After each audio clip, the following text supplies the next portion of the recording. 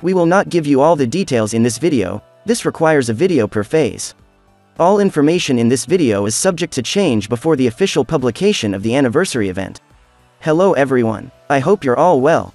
Today we are back together for a new video about the anniversary event. Today we're going to talk about the content of this event in broad strokes and not in details. Don't hesitate to subscribe and join us on Discord, for that don't forget to look at the description.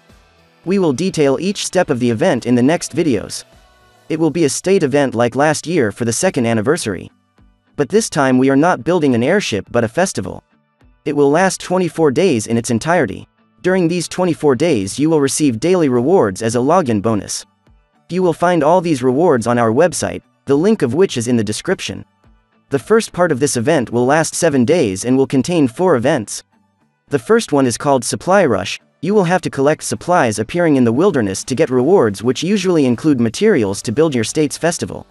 The second is a Lucky Slot event. It's a mainly pay-to-win event. You will be able to get statue parts for Roxy or gas pedals as usual.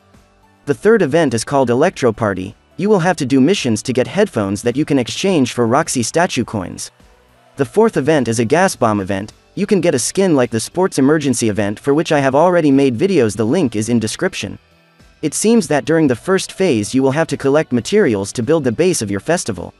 It seems that there are several ways to get them, like with intel and other missions or purchases. The second phase will be almost identical to the first, except that you will have to collect new materials, which are steel beams that this time will improve your festival, or rather build another part of it. It seems that you will have to kill infected and that this is unlimited to collect these steel beams.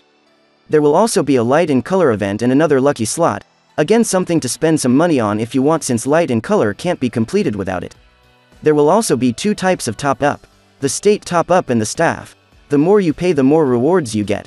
It also seems that you can still receive Roxy permits and that a new gas bomb event is available. And we should normally find a point race event like in the current event for obtaining the 100 legendary fragments.